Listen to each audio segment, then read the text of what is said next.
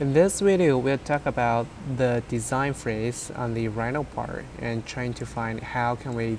deal with the form and trying to create a grid that could be used in Revit and also could serve for the basement as the adaptive component. So the basic logic is we have the central lines in the building, and then we have the central lines to do the distortions and scales and the rotation to have the better form of that. And you can check with our diagrams to see how can we work with that. And after that, we will try to use the Kangaroo and trying to create a transile structure with the anchor point of the 1 in that, like is shown here, and also overall like a spring force on this mesh, and to do the reconstruct of that. And also we're trying to have the customize the mesh rather than the original mesh to make that more beautiful and smooth.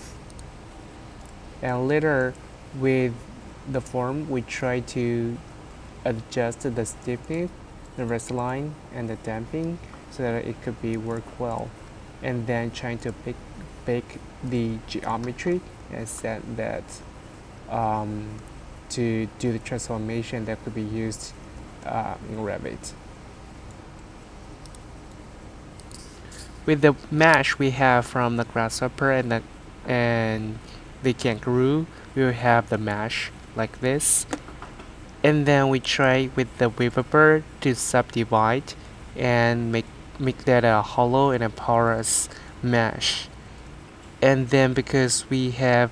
the adaptive component with the 6 adaptive points, so here we're trying to transfer the mesh into the poly surface in Rhino as shown here, and then that border with the outline, the profile of the poly surface, and then with the profile we can set a 6-point sets into Revit, and with the help of the Honeybird we can have the adaptive component applied to the 6 points set with the form in the Rhino.